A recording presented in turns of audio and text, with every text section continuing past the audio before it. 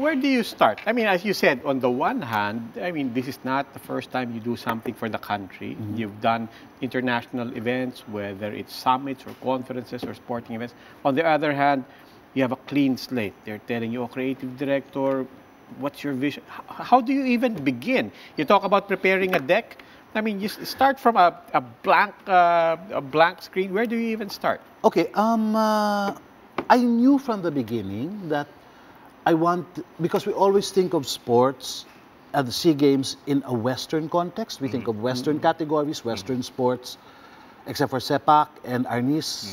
It's really a Western template, Western classifications of sports. I said, where did this all begin?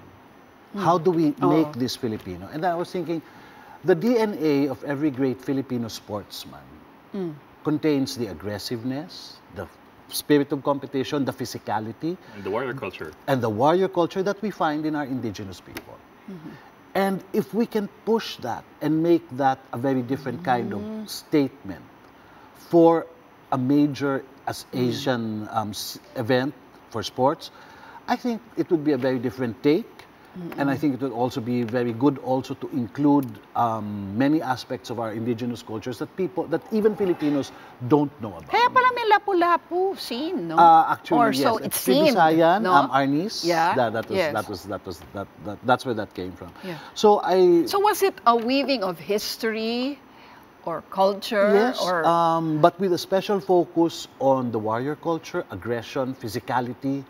If you noticed, every dance we're so kasi sanay Philippine folk dance. Okay, kinikling, malamya. And I said, there's so much more than that. There's really so much more. And if you've studied the culture, ang dami-dami pang pwedeng minahin, ang dami pa pwedeng i-reference that can say something about us, aside from the fact that hospitable, warm, Okay, but on the other side of it, on the one hand, as you said, you don't want to be limited to the cliches. You want an open a new vision for it. On the other hand, as you said, there was tinikling. Were there elements but okay, there was sinking. But were there elements that were for you, well, but this is a given. This has to be there. This is always Filipino. Okay. The protocol segment of the show. The protocols in which the athletes take their oaths, in which the games are declared open, in which the head of the Philippine Olympic Committee in which the flag must be raised, those are dictated. Those are dictated. And of course, the cauldron lighting. The cauldron lighting, and of course, the entrance of the athletes. That's all dictated. But just on the elements of your vision. The show itself. Mercifully, I'm so glad to say that everything that we threw on the table got in. Meron ba kayong pre-post na not doable? Okay. Yes.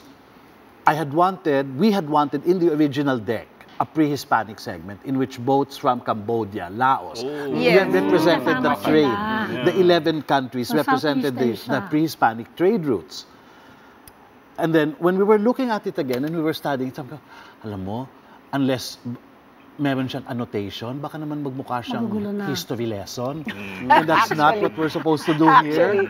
So, between that and this, scrap na natin yan. These are artistic and creative decisions that you make along the way with your colleagues. So, it wasn't a question of budget? Well, it was more the producers were saying, if you really want it, we can do it.